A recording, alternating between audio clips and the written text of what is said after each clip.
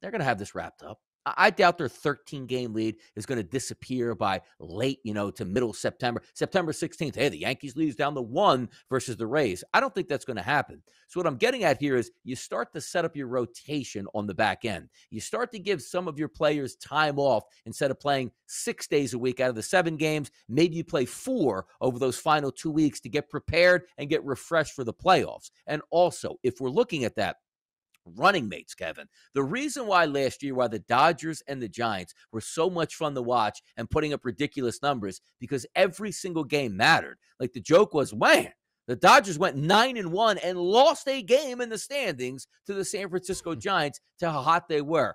Who's pushing the Yankees at the end of the season? Now, I did say they are extremely talented, and if they're healthy, it doesn't matter what's taking place over the final 2 weeks of the season, they should get this. But if I'm just looking from a perspective for myself saying, why do we really need to press that gas pedal over the final 2 weeks?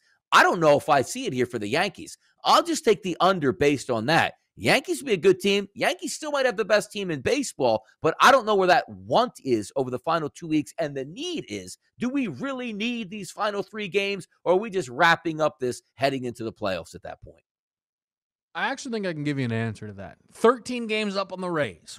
There's no competition you would anticipate coming from there. If there is, then they are going to be under their win total as is. It's the 4.5 game lead on the Houston Astros. Because for the Yankees, this is not about winning the AL East anymore. Honestly, Donnie, it might even arguably kind of have to do with just a 3-game lead on the Los Angeles Dodgers.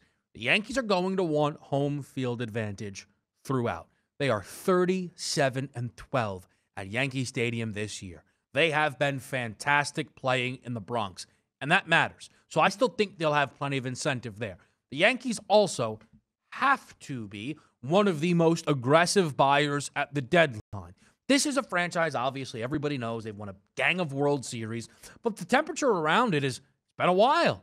It's been a while since the Yankees, it feels like, have won a World Series there. The team in town, the New York Mets, have been to a World Series more recently than the New York Yankees, and they bring Steve Cohen in, who keeps trying to say he's going to throw around his weight. Maybe he'll bid on Aaron Judge. Maybe he's going to be bidding on a Juan Soto. The Yankees have to stay aggressive.